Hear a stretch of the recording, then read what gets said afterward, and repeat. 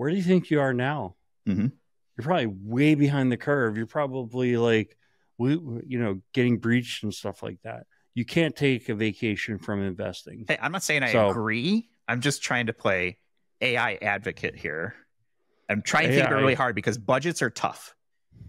And if you have magic IAM people, IAM heroes, as we like to say, running around behind the scenes, just making it work, and the organization doesn't feel the pain of not having, modern tools, let's say, could you have gotten away with it? I would argue yes. It happens. It still happens today, right? But sure, should you? You can get away, Jeff, you can get away without buying life insurance. Mm-hmm. But if you die, then your family will have no money. Well, that's their problem, not mine.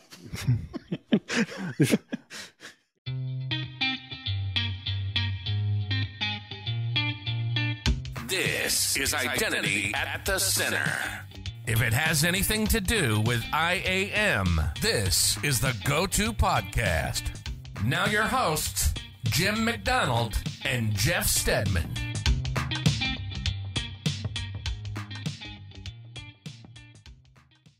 Welcome to the Identity at the Center podcast. I'm Jeff, and that's Jim. Hey, Jim. Hey, Jeff. How are you? Oh, not so bad. Yourself? I'm doing great, man. I'm in a good mood. How are you feeling? All right, you caught me. I'm a little crabby. I don't know why. I just having one of those days, I think. Whenever I'm feeling crabby, I think about Krabby Patties and how they're like the jam. I never actually had a Krabby Patty, but that was like the hamburger-looking thing that they had on SpongeBob. Are you talking about a crab cake? No, like the hamburgers on SpongeBob that they made at Mr. Krabs' restaurant. Jim, have you never watched SpongeBob? Jim, I'm a grown-ass man. I have never seen SpongeBob. Oh, you're missing out, bro. You're missing out. It's like The Simpsons. It's a cartoon, but I mean, I've seen pictures of it. I've seen memes and stuff like that. All right, that's funny, whatever. But no, I've never sat down, and I don't think I've ever seen more than 3 seconds of a SpongeBob thing. Oh yeah, missing out, man. Is this something you're doing? Just watching SpongeBob all the time? Well, no, I guess I did have kids that were in the right age range for that show for a while, so I'd wind up watching it. But then I realized that this is one of those cartoons that's meant to keep adults entertained as well, like Simpsons. See, there you go. I don't have kids, so I have not gone through any of those phases. Just watch an episode or two. Like, what do you have to lose? I don't know. You're not in the right mood for that kind of suggestion today. Yeah. Don't try and solve the problem, Jim. I just want to be crabby. Krabby Patties. Well, one thing that I'm not crabby about, and this is kind of a milestone for us this morning, was we crossed over 300,000 downloads of this tiny little IAM podcast. Not so tiny anymore, I guess. I know. I'm going to sound like a broken record and say, I remember when we had 20 downloads of the first episode and we knew who all 20 people were. Mm-hmm. But we literally just started by you saying one day, let's start a podcast. I was like, okay, thinking this won't last. Mm-hmm. We're coming up on 300 episodes and 300,000 downloads. Pretty amazing. Well, it's pretty amazing is it took, we had no idea what we were doing. 100,000 it took 4.5 years roughly to get to 100,000. Because remember we celebrated that at Identiverse last year. And we're at 300,000 and it's less than a year later, which is absolutely bananas. I mean, we saw a ton of growth just within the last, several months and stuff like that. But it's a lot of fun. We still do it. This is not our job. We do it because we like doing it. And, thank you everyone who's listened, subscribed, shared, all that fun stuff. And it's kind of fun. Take a step back and, that'll probably put a smile on my face now here for a little bit. Yeah. Well, just thinking about it, like that doesn't include our YouTube stats. So if you count those in, we have like 301,000 downloads. 300,001, you mean? Yeah, our YouTube much. channel is still very small, but we are putting more emphasis on it, starting to think about how we're going to do video episodes. Still a little bit of a challenge from a timing perspective. Just fourth wall here is we're recording this on a Friday, and this needs to go out Monday. I have other stuff to do, and I still need to get this edited once we're done, and trying to figure out how that quick turnaround will work. So this might end up being only an audio episode, but if I have time and I can figure out a good workflow and get better at it, there may be video episodes showing up on YouTube. So go to our YouTube channel, subscribe, like, do all that stuff the same way we built up the audio podcasts. We're going to keep doing that, but we're going to start doing video as well as time permits. And hopefully time will be more permitting in the future. Yeah, because the real thing is, like, I think when people find out about the podcast, probably half of those people will continue to listen or in the future watch the podcast. So when people go out and like and subscribe, it helps more people find the podcast. And, you know, hopefully, I mean, the way I look at it is it's a community. ID Pro is a community. I think the listening of Identity at the Center is a community. I see a lot of people, you know, really get a lot of value out of it. And we get to meet folks and introduce those folks to other folks. And it's everything I hoped it could be. Yeah, it's a lot of fun. We're having fun doing it, and we try to keep it fresh. So we'll keep doing it until one or both of us gets bored. And then that'll be it. Let's see. It's a Friday night. What do we want to talk about this week? I think, well, first we have to talk about, like, all the conferences that are coming up. Mm-hmm. The first one is Identiverse.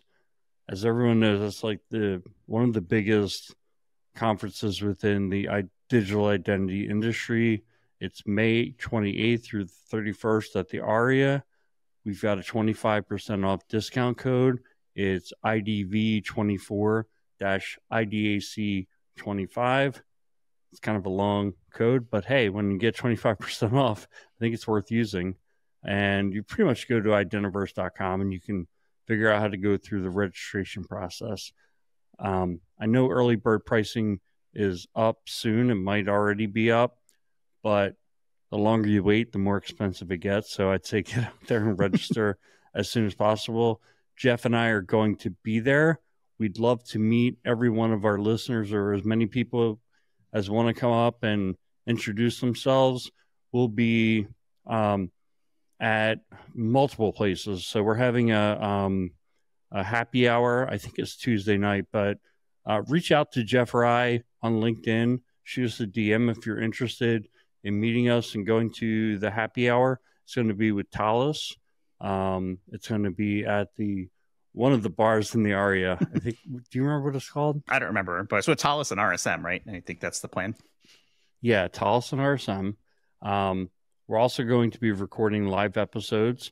So there's one room that's kind of like a fishbowl recording studio, and folks can stand outside of that, look in, and they have headphones available that people can put the headphones on and listen to what's going on. I know you're laughing, Jeff, but that's a huge improvement versus what we did last year where nobody could hear us. Yeah. So, I mean, there's two options, right? You can either, and I think that's going to be in between both of the expo halls. There's 2 expo halls this year. It'll be a fishbowl. We're kind of sharing it with the CRA TV folks, the folks who help put on Identiverse Cyber Risk Alliance, who've been great partners throughout this. So we'll kind of be using unused time from them. And we'll also have a conference room somewhere. I don't know exactly where it is yet, but there will be a sign outside of it where people should definitely be able to hear us then, because it'll be a little bit further away from everyone. We'll be kind of in a room. We'll have different guests. I hope we'll have some chairs. Maybe 1 or 2 people will show up and watch us kind of record one of these things live. And yeah, that'll be a lot of fun. Yeah. So, and the third thing, we had a third thing going on as well for people. We're going to be with RSM and Talis at the Talis like booth or whatever, right? Booth. Yeah. What's that? The booth or whatever it is on the expo floor. Expo hall. Mm-hmm. So there's going to be an opportunity to drop by and meet us there as well. Again, if like you're interested in any of those things, just reach out to us with DMs or play it by ear. Mm-hmm. Just drop by any of the things. Yeah. Just like we do here on the podcast. We'll do it live.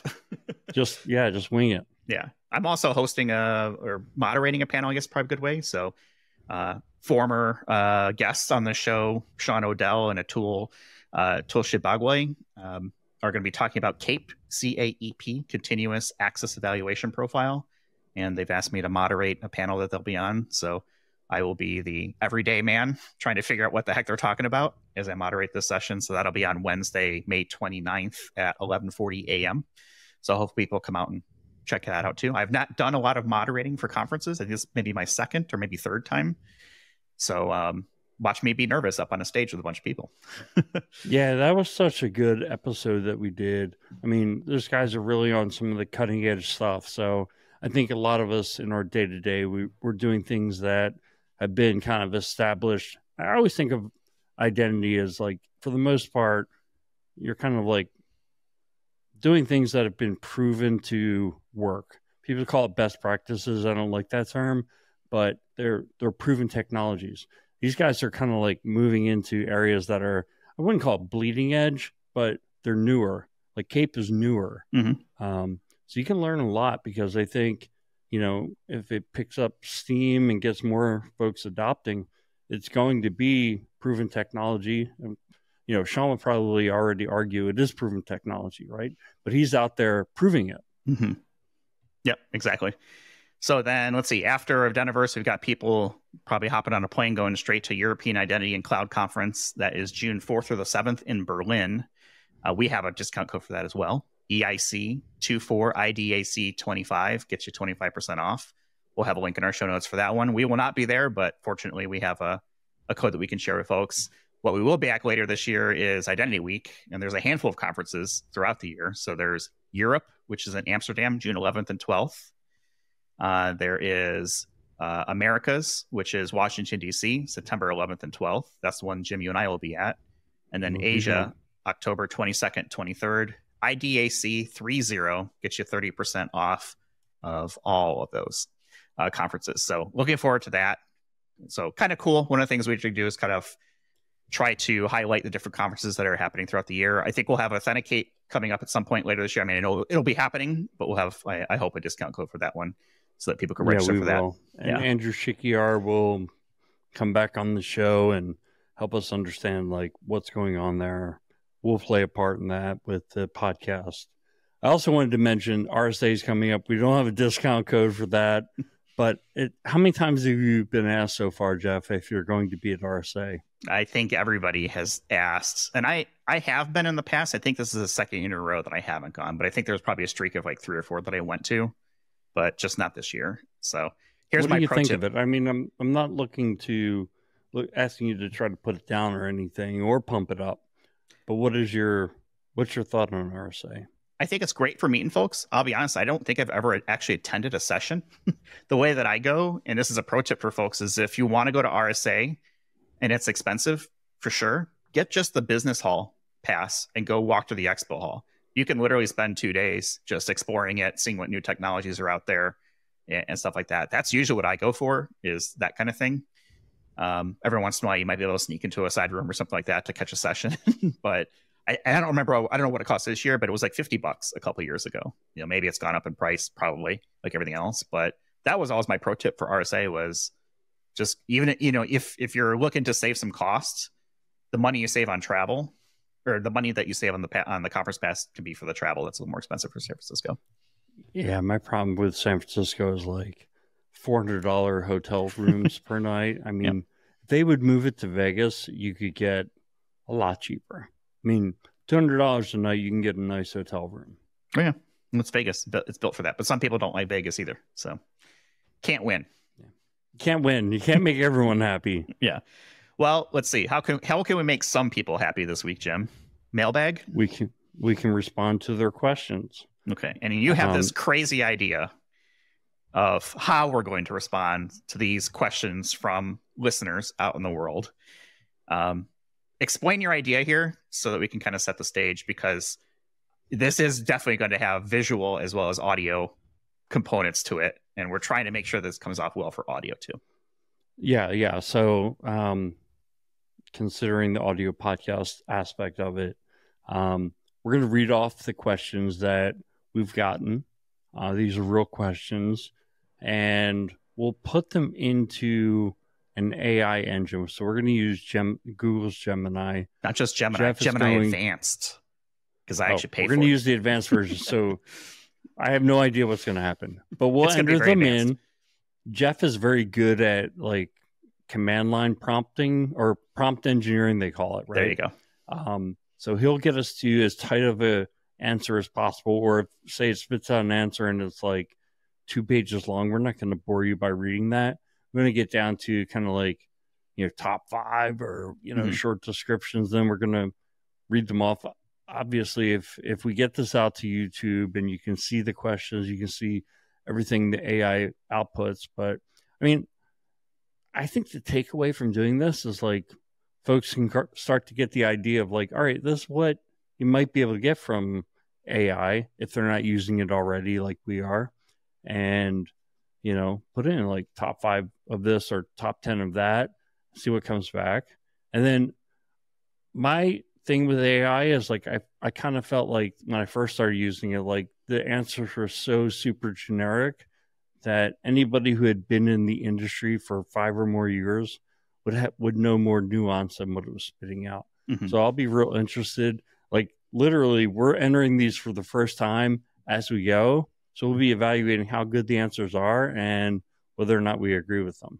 Yeah, and hopefully helping out some listeners who actually sent some questions in. So your mileage is going to vary based on whichever AI model you're using. I just happened to pick Gemini Advanced as the one we're using today, but if you're using Claude or if you're using OpenAI, aka ChatGPT, or Microsoft's version of ChatGPT, the reason I like Gemini is it's tied to Google, which means theoretically it should pull back more current information than some of the other models that are not trained on anything that's like within the last year or so.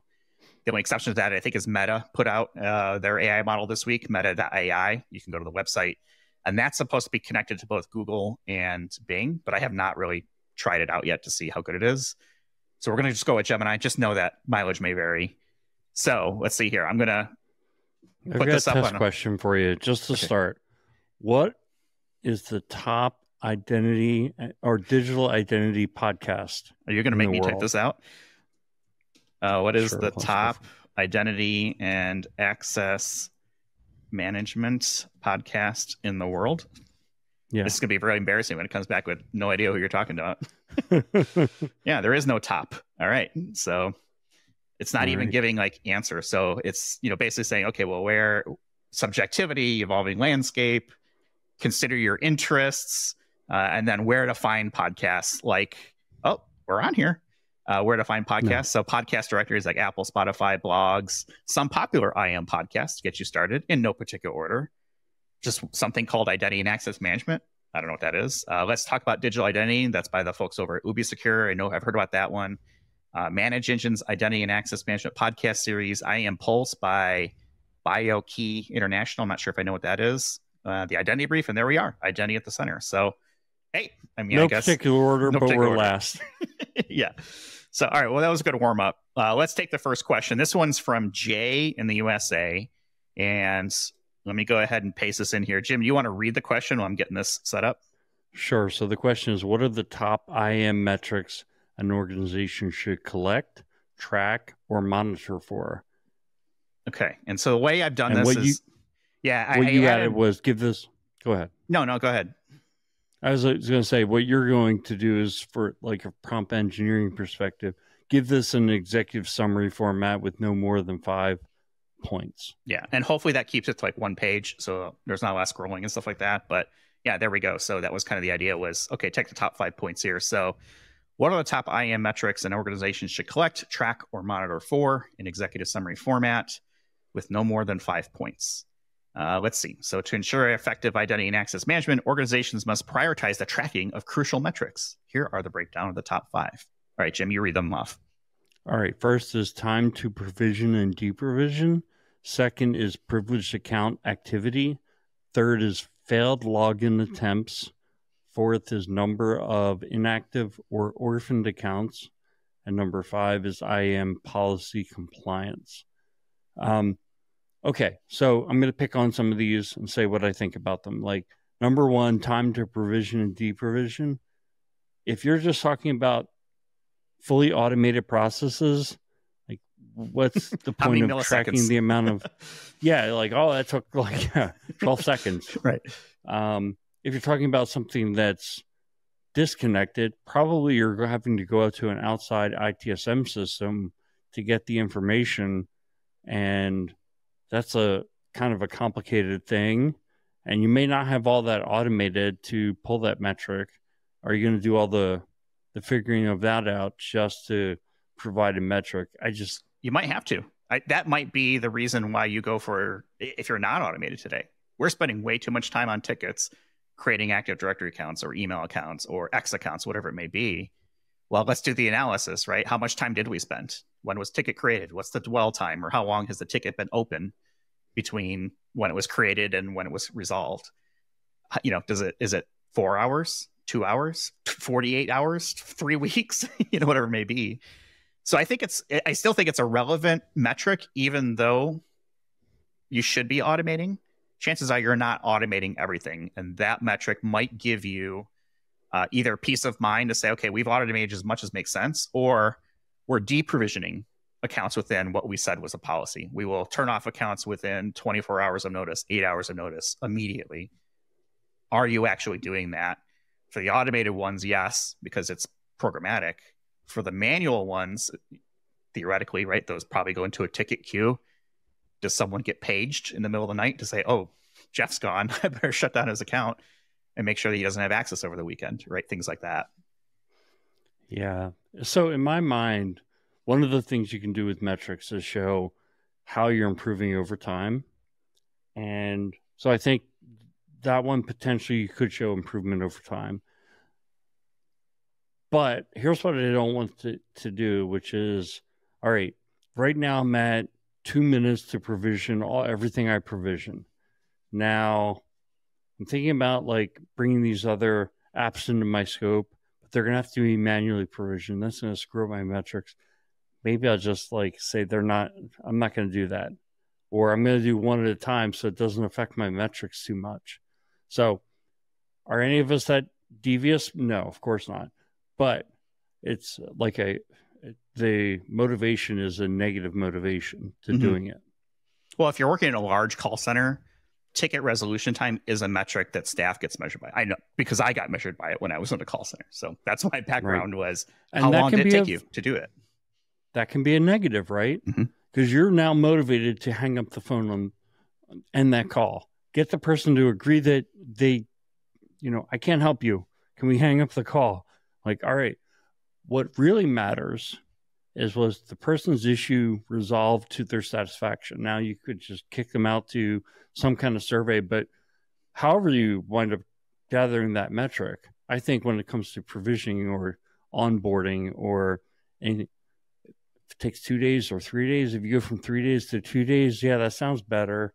But if the person feels like in the 3-day scenario, they knew what was going on and like they're getting constant updates versus the 2-day scenario where, they weren't getting updates or they just felt like nobody cared, then your customer satisfaction score is going to be potentially worse than in a 2-day scenario. To me, it's all about customer satisfaction when it comes to something like this.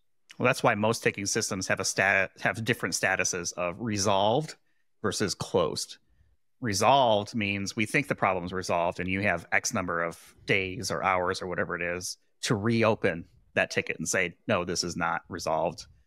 Whatever troubleshooting or whatever thing you did not work, right? Or in this case, the access provided is still not in place or isn't working correctly.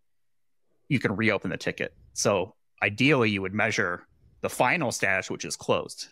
Now, if I think I've done the work correctly, and I mark it as resolved and no one tells me that something's not right or not working, I'm going to assume it's correct. So you could measure, how many tickets were, marked as closed and shouldn't have been, but then how do you kind of match a new ticket to the old ticket? Because you don't really want to reopen a closed ticket, be able to measure that time. So it gets a little bit sticky within that regards, but I still think it's a valid metric just to be able to articulate how much time do we spend in identity and access management. If you had to sit down and like track, like a consultant, let's say, Jim, like, how many hours or days or minutes do we spend on each task? And if you're out there in the real world, doing identity stuff, track it for one day. And I think you'd be shocked on how much time you're spending on each individual task. It probably adds up quite a bit. That's why people have full-time jobs on this. I kind of think that you need to incentivize the right behavior. And if what you're incentivizing is potentially shortcuts, or if people trying to get off the phone. And I think we've all been on the receiving end of that.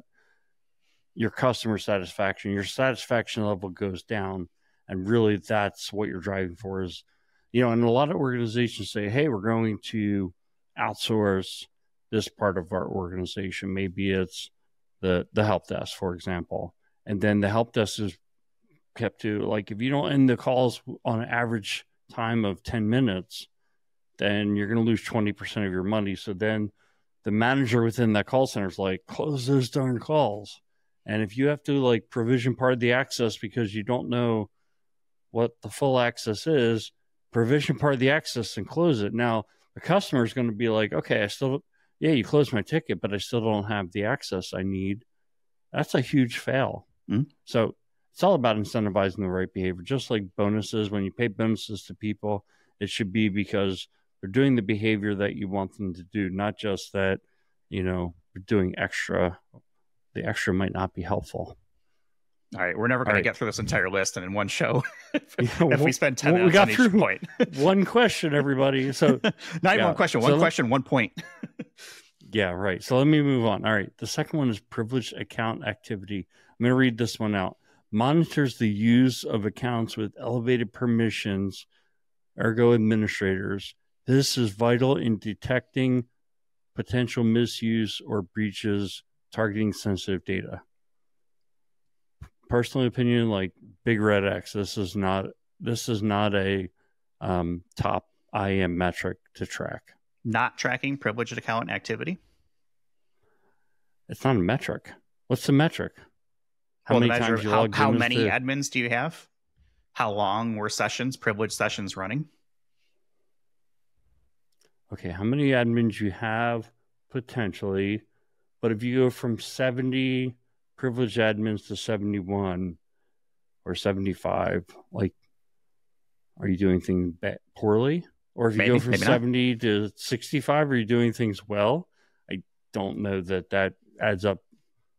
To me, that's not a good metric. This is how people gain access to systems as they elevate, right, up and over. So let's say you're a small organization and you have 10 domain administrators. Even that might be too many for even a large company. Let's say you have 5 domain administrators and you have alerting set up to say, hey, if there's a new domain administrator account pops up, we have 6. That's immediately a problem because we should only have 5 at all times. The keyword used there was alerting. Mm-hmm. Absolutely. But that's not a metric to track. To me, a metric to track is like something that shows progress in one direction or the other. That's why I don't think that's a good one. Well, remember, like the next one, failed login attempts. Was collect, track, and monitor, or monitor for. Track or monitor. What are the top IAM metrics an organization should collect, track, or monitor for? I do think you should be monitoring your privileged access. I think you should know who is privileged. You should have a count on that somehow.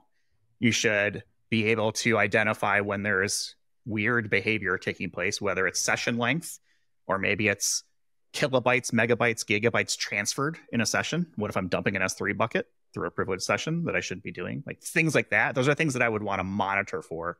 I don't know if I put that in an executive summary dashboard. And maybe this is, the wrong format for that, but I do think it's a valuable metric.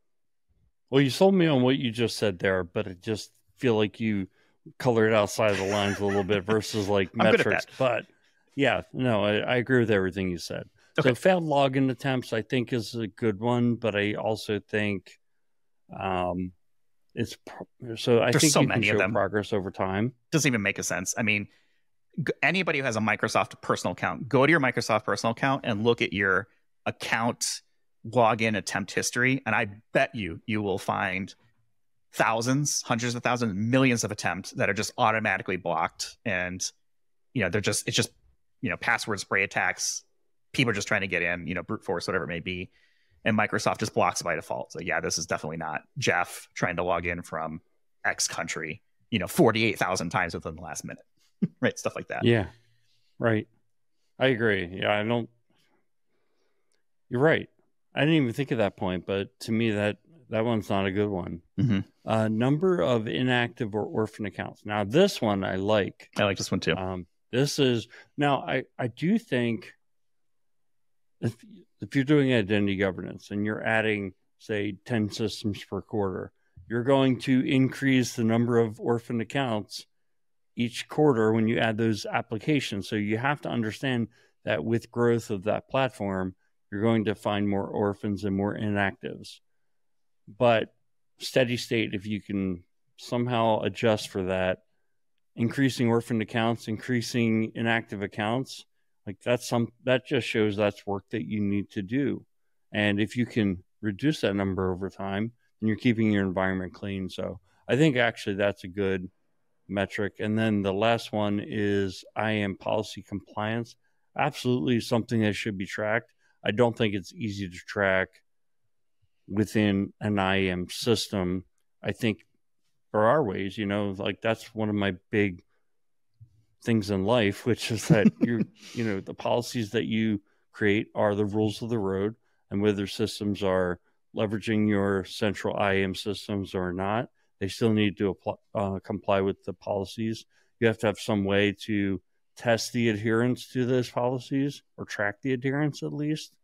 But that's very hard to do with an IAM system. Yeah, that's more like I don't know. That's something I would definitely see like on a manual dashboard somewhere.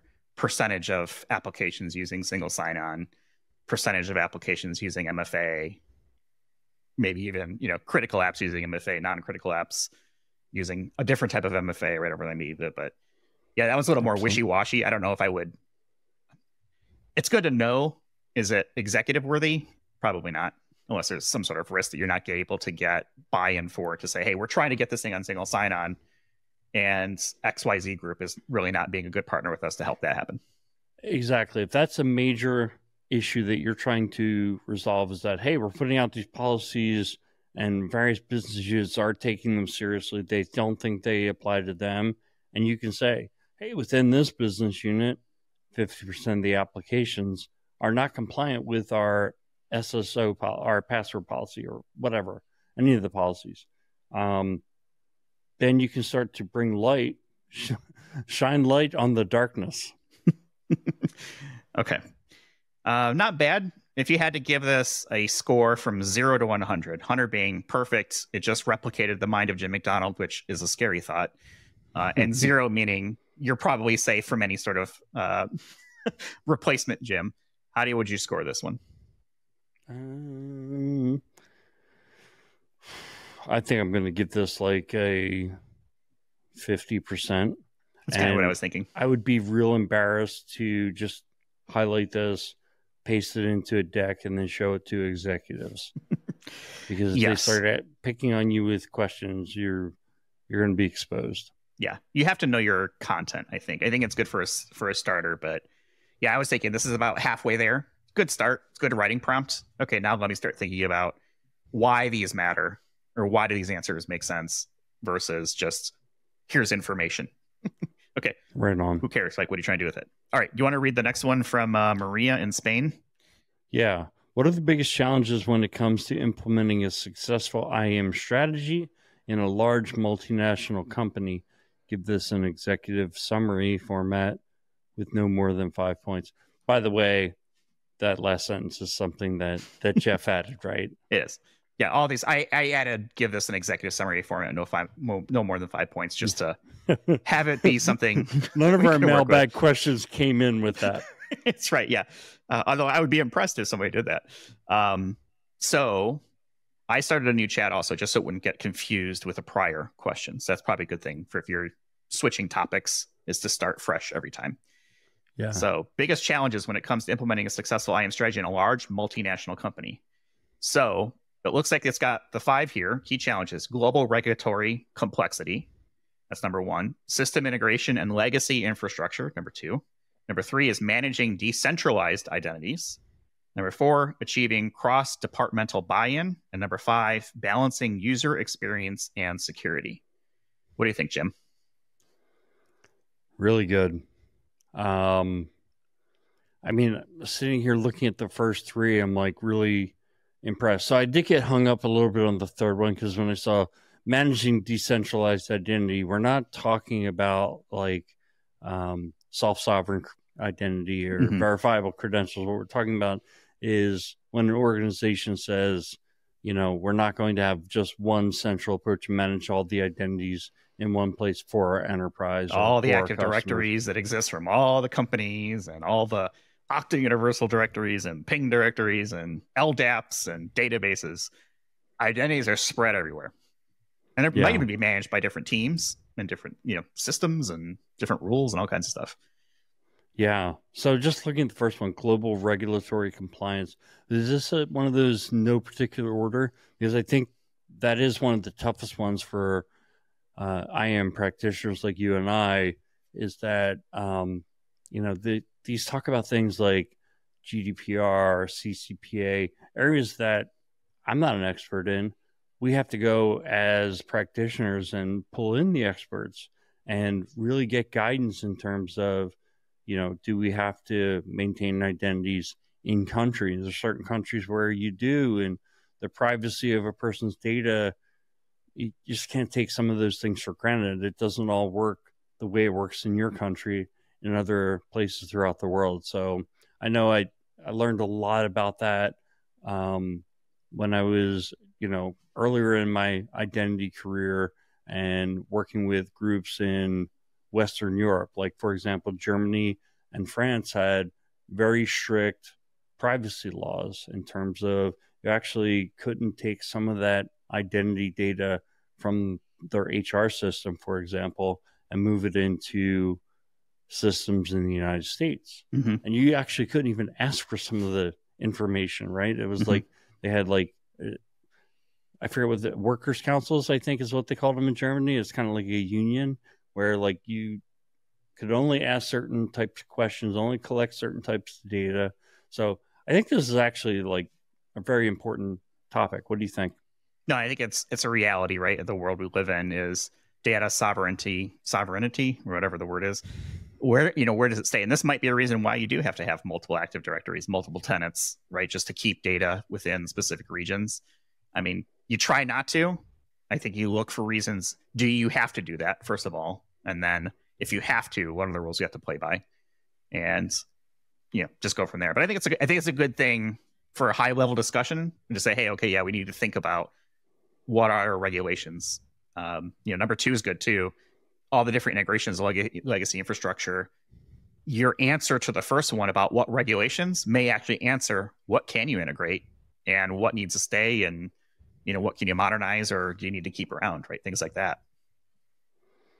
Yeah, and I don't know if I can specifically tie this one to identity, except my experience in working in a large multinational company was that there were a lot of legacy systems, mainframes, and old systems that were hard to integrate to.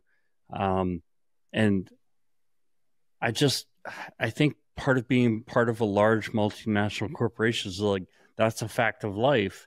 And when you have to integrate IAM into those systems, sometimes it's a very difficult thing to do. Regardless of if you're talking about provisioning identities, provisioning passwords, if you want to use MFA on some of those systems, it's not even a possibility. And so, or to do it, you have to jump through so many hoops that it becomes a near impossibility. So yeah, that one hits home for me as well. So then, like I said, the next one was managing decentralized identities, and the idea of that it's not all central command and control, usually large multinationals. And I've seen some of that break down over time, in my consulting career, is going into large multinationals where they have made the move to one Active Directory forest. And that is a great indication that they're saying, look, even though we have to have some level of division of autonomy, put some autonomy in various places, some of the enterprise services, it just doesn't make sense to completely delegate control, administrative control at that level. So it's finding the right level. Each organization tries to figure that out for themselves. A lot of it used to be driven by, the speed of networks from continent to continent. I don't think that's as much the case anymore, but I do think language, time zone, and just the fact of, well, even just like cultural norms, right? Things like that, and the way that different countries in the world approach different things. I think it ties in with number 4 a little bit, which was achieving cross-departmental buy-in. If you don't have cross-departmental buy-in, or even in this case, maybe cross-country buy-in, how are you going to try and figure out how to manage all those decentralized accounts, identities, teams, right, et cetera? I think there is, I think that's actually pretty good insight for an AI to answer with that here. Achieving cross-domainal buy-in is not a technical thing. It is more of a psychological thing, right? How are we going to convince Jim sitting in Germany to adopt the way of Jeff sitting in, I don't know, Italy, right? Are there things that are lining up like teeth where it's like, okay, yeah, it makes sense. Like from a gear perspective, there might be missing, links as well. How do we make that work? I think it's actually pretty insightful for an AI to include that as part of the answer. So I'm somewhat impressed by that. Yeah, I think that's an excellent point. I think at the most basic level, you've got information security policy. It has to respect local regulations and local laws and cultures and customs. But I think that's the underlying is like if you can get a common policy that applies across the organization, and then I think it starts going layer by layer into the technology, and that's where you can start to run into more of the pushback. I found it's very hard to drive major technology gains across the globe without support from the top. If you're trying to do things always at a grassroots level and you're trying to make major changes across the board, you're going to face a lot of resistance. You need support from the top. And usually it's got to, like, say, for example, the CIO gets behind a security initiative, like having one Active Directory. If you have an organization and there are 50 Active Directories and business units and geographies have their own, trying to be the Active Directory team in corporate and say, hey, why don't we make this one big Active Directory? There's too many fiefdoms. Mm-hmm. The CIO has to get behind it, and the CIO has to know he has the back of the CEO. Mm-hmm. That, in my experience, that's kind of what is required for driving it. I think there's one exception to that. Because I think there might be a scenario where it might be a global organization, but the vast amount of revenue is driven by one business area that can really, impose its will on the rest of the company because people are very upset to rock the moneymaker. So it could be a situation where, you really need to be thinking about what are the financial impacts, where's the money being made. Chances are that's one thing you want to think about is you need the moneymakers on board with whatever the strategy is that you're trying to adopt. Yeah, excellent point. The last one is probably just as good as the rest. Like it's somewhat generic though. User experience and security. I'm like, okay. But you did ask for an executive summary, so being fair, I think that's a very good one. This is the lifelong battle, and we love to say, okay, 502 security keys or 502. Help me out here. But I don't know where you're going with it. Like passkeys. Passkeys. Okay. Thank you. Had a little brain stall there. It's Friday night. One of the few security tools out there where you get an improvement in both, because everybody hates dealing with usernames and passwords and, getting to possession-based authentication, like having control of your device and then having a device ecosystem where you just get away from passwords. All that's great. But usually when you're deploying a cybersecurity system of some sort, it has a negative, if it is improving security, it's having a negative impact on user experience. Like we can talk about DLP all day. Like it should be improving security. It's making it harder to exfiltrate information from the organization. But whoever sat there in their desk is like, that DLP is blocking me from copying my files to the jump drive. I love this thing. No one's ever said that. Mm-hmm. Yeah. All right. Well, that was a very long way to just say, yes, consider user experience and security. Yeah. Well, that's part of the show. We're at almost 45 minutes. Do you want to do one more?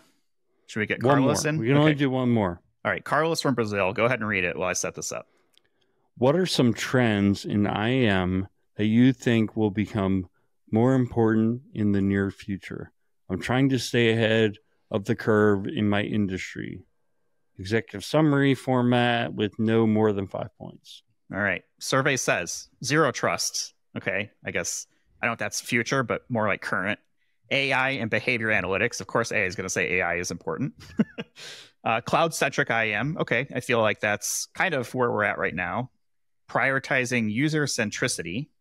And number 5, identity governance becomes essential. So my first question to you, Jim, of these 5, zero trust, AI and behavior analytics, cloud-centric IAM, prioritized user centricity, and identity governance being essential. Do you think these are near future from a trend perspective? Because that's the question. Right? I just can't take my eye off. I can't take my eye off the last one. Identity governance becomes essential in the near future. Like 10 years ago, maybe. Exactly. Like running water in your house is going to become, folks, that's the trend. No. Well, let's play devil's advocate, right? Could you have gotten away with manual processes 10 years ago if you're, let's say you're not a super complex organization that has multinational implications? Yeah, you probably could have gotten away with it. Is there a better way? Sure.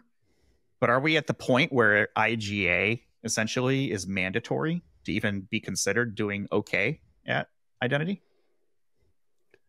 Here's the thing, Jeff. Mm-hmm. You can't take time off of investing in technology and informational security. Mm-hmm. So if you were 10 years ago and you're like, we're getting by manual processes, we have 5,000 users, we just got, these folks who they just take care of it. Where do you think you are now? Mm-hmm. You're probably way behind the curve. You're probably like, getting breached and stuff like that. You can't take a vacation from investing. Hey, I'm not saying I agree. I'm just trying to play AI advocate here. I'm trying to think really hard because budgets are tough.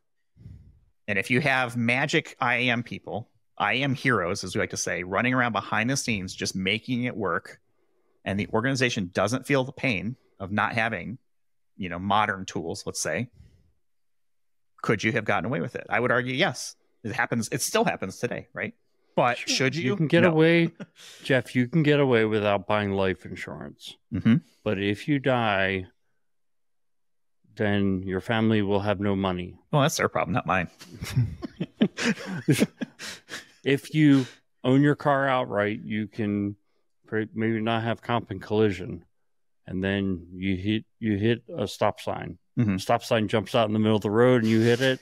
And now you've got a busted up car. Yeah. And that's what's happening. Like companies are getting breached. If they knew what they needed to do, they would have obviously done it to prevent the breach. But under investing for years, like you're just you're just kicking the can, and then the next leader is going to, I don't know. I can't get out of that mode on that question. So look, I'm just trying to be the other side of the coin. I think I agree with this, and it's only because really IGA within the last 10 years has been solved for the most part. It's a mature space. Gartner doesn't do magic quadrants on it for the last 5 years, since 2019, I think. To me, that tells me it's done. And so within the last 5 years, there really isn't an excuse to say, oh, well, we can't do IGA. There are plenty of price points, options for this space. It's somewhat commoditized. There's always new ones coming up, right? We've had some of them on our show that are really good as well. But I feel like this is an area where if you're really going to do identity and access management as a program, you need to be doing some form of IGA, identity governance. You know who has access to what, and you know why they have the access and whether it's appropriate.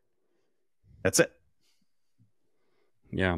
I think okay, so going through the list again, Zero Trust takes center stage. I think you can still make the argument that it's still on the way up.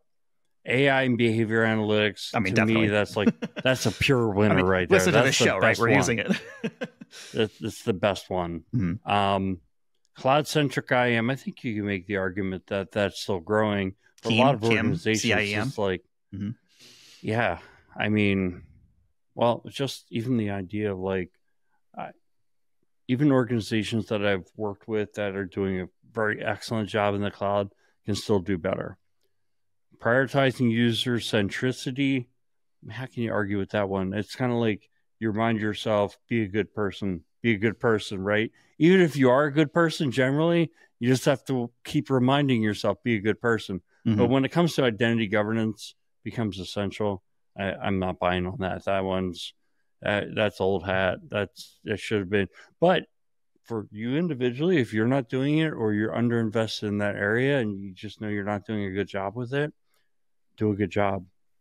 Okay. Well, I disagree. I think it is mandatory, or let's just say, I think it's essential now. I think there were arguments to be made that it wasn't necessarily as essential 10 years ago, with some very big asterisks next to it. Finance, regulatory reasons, right? Things like that. But I think as identity becomes much more the new perimeter, it's at the center, right? It's the name of our podcast. You have to have governance around that. You have to have things like single sign-on. You have to have MFA. You have to know that kind of thing. So this is a hill I'm prepared to fight for. You can't say you disagree. You said identity governance is essential now, but that's not what it says. It says identity governance becomes essential, meaning it's not essential now. It will become essential. That's not true. Well, I think it's based on the maturity of the organization, the size of the industry. So let's read the rest of it.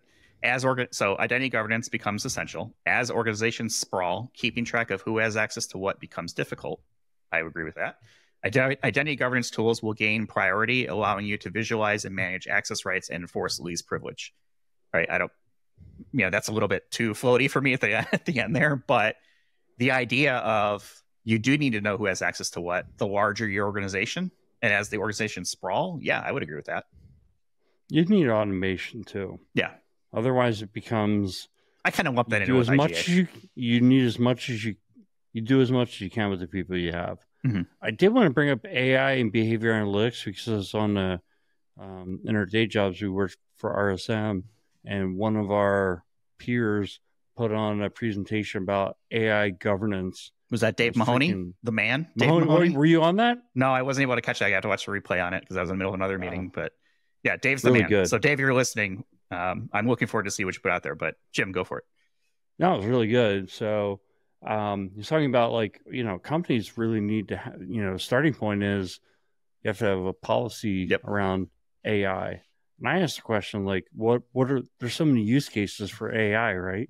There's AI in products that you buy. So let's say you buy an IM system and it's got AI or n number of tech systems. And it's got AI, right? Maybe it really has AI, or maybe they're calling it AI. Either way, you start plugging information into it, you should know, I think, what's happening with it.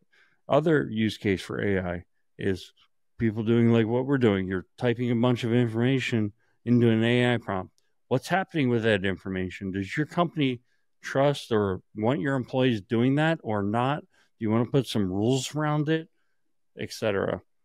There's you could be deploying IT systems that you build your own AI into.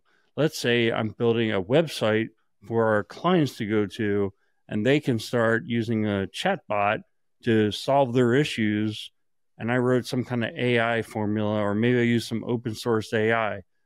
You need a policy around, who does that have to go through? Mm-hmm. The last use case is, let's say we build products and we build AI into it. So I make smart home sensors and I want to build AI into that.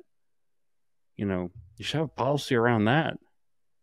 So I just think it's such a fascinating area, and we're really it's just like the cloud, actually, where I kind of feel like the cloud was out there and devs went out and said, wow, this is great. We can build these apps. And then they started building things that went from pre-production to, okay, now we're going to use it for production.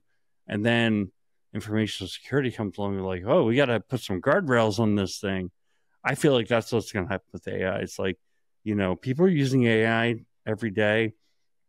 People are building AI into their products, deploying software into their enterprise that uses AI.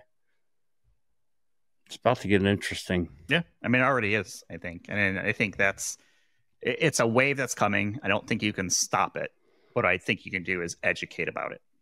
Make sure that your workforce or your users or employees or contractors or whatever understand the ramifications of how they're going to use it. You can put all the guardrails in the world you want. Oh, okay, we can't access on our computer. Guess what? I'll pull it up on my phone and do it there. There are always ways around it. So I think the education is super important right now to make people aware of, if you type in people's names into into Gemini Advanced, guess what? They're in a learning model now somewhere. That's why I don't have the names listed here, right? I distilled it down to just a question and, should be relatively benign. But you need to be aware of what's being put into those models. And I think it's important for education. Okay. It's Friday night. I'm ready to be done. Should we end on a lighter note? I would love to. Okay. Would you rather have the ability to teleport or the ability to read minds? I would love to be able to read minds, but I'm a little afraid of what would happen. Like if I started realizing people... Yeah, what am I thinking right now, Jim? Yeah, exactly. Well, I'm sure it's not great. And so I think I would like it, but I'd like to be able to turn it off and on. Teleporting would be pretty awesome, man. Mm-hmm. I wonder but you don't get any miles. How are you going to get platinum status or diamond status with Delta or whoever if you're just teleporting everywhere? What's the fun in that? But just think about it. You would not need miles. Can you imagine a commute? It'd be a truly global, thing if we could figure out teleportation where, my job is in Amsterdam, but I commute from Asheville, North Carolina every morning. So here's a better question. I don't think mind reading is likely to... I shouldn't say that. Put that aside. Do you think that someday humans will figure out how to do teleportation? I don't know because I'm not smart enough to know if it's within our understanding of science and physics and all the things that could happen. What I am, and I feel like I read something within the last year or so that talked about teleporting like a single atom. I don't know exactly what it meant. I'm too dumb to even figure out what the article is about. So I feel like if it's within the realm of possibility, eventually we would figure out something like that. But if it truly is like an unbreakable rule of the universe, whatever that means, then obviously I don't think it would ever happen. But I'm not going to rule it out. I mean, we're carrying around cell phones. We're recording this podcast through the internet and we can see and talk to each other. I mean, that would have been magic, 10 years ago, even 15 years ago. Yeah. I mean, if you think about it, the laws of the universe, one of the laws of the universe, nothing can travel faster than light, which means we'll never be able to get to other galaxies. Not unless you figure out some sort of wormhole folding space, right? Sci-fi, stuff like that. Hundreds of thousands of years with the technology that we have right now. I think, to answer the question myself, is that if you were to take this cap and you were to teleport it, what you'd actually teleport is a copy of it. So to our eyes, it would be maybe indistinguishable. But I think the thing with a person or an animal is that it would also be a copy. And the thing with person or animal is that you have electrical and chemical signals going from your brain. So I kind of feel like you can make a copy of the mass, but probably not of the energy. And that you'd probably be transported and then what would happen? Probably interesting. Drop dead. Or what if it's more of instead of a teleporter, a replicator, right? Now I'm thinking Star Trek, tea, Earl Grey, hot, right? All of a sudden, I'll take tea comes that. out. Honestly, that'd be enough for me. So I'm going to change my answer, and I'll just take the replicator. Well, that wasn't the question. It was teleportation or the ability to read minds. My gut reaction is, of course, read minds. I'd always want to know, okay, what's going on, so I can kind of figure things out and make sure that I'm on the that I'm on the good side of whatever it needs to be. But then you did mention the thing about being able to turn it off. I was like, oh yeah, that could be pretty crowded in someone's head for a while. Yeah. So if I can turn it off, ability to read minds. If I can't turn it off, then I'm going to sacrifice my Delta Diamond status and go with teleportation. Have you ever heard or have you ever seen the show True Blood? Yeah, of course. Okay. I only saw it because Denise wanted to watch it. It's not my kind of show. I liked it. I thought it was great. She could read minds, right? And it like would drive her crazy sometimes. Mm-hmm. Yeah, I mean that's typically the drawback you see in any sci-fi thing is if you can read minds, how do you filter out? Like Professor X from the X-Men, right? Same thing. And other characters of the like that can do that kind of stuff. Okay, we got really fantastical here on a Friday. I don't know what you're talking about anyway. Yeah. All right, let's keep this under an hour. We'll wrap it up there. We're on the web, idacpodcast.com, on Twitter, X, whatever it's called, at IDAC Podcast, Mastodon at IDAC Podcast, at infosec.exchange. Reached out on LinkedIn and connect with Jim and myself. If you're interested in attending the happy hour or whatever it is we're trying to do at Identiverse, reach out to Jim or I on LinkedIn and follow us on YouTube. We're starting to build up that channel. So like, subscribe, get notified. All of our audio episodes are already there, but we're going to try to put some more video stuff up there too. So you want to, subscribe and hit that bell to be notified when new ones come in. So, all right, that's my plug. Ring the bell. All right, that's it. Thanks everyone for listening, and we'll talk with y'all in the next one. You've been listening to Identity at the Center. We hope you've enjoyed the show. Make sure to like, rate, and review, and we'll be back soon. But in the meantime, hit the website at identityatthecenter.com. See you next time on Identity at the Center.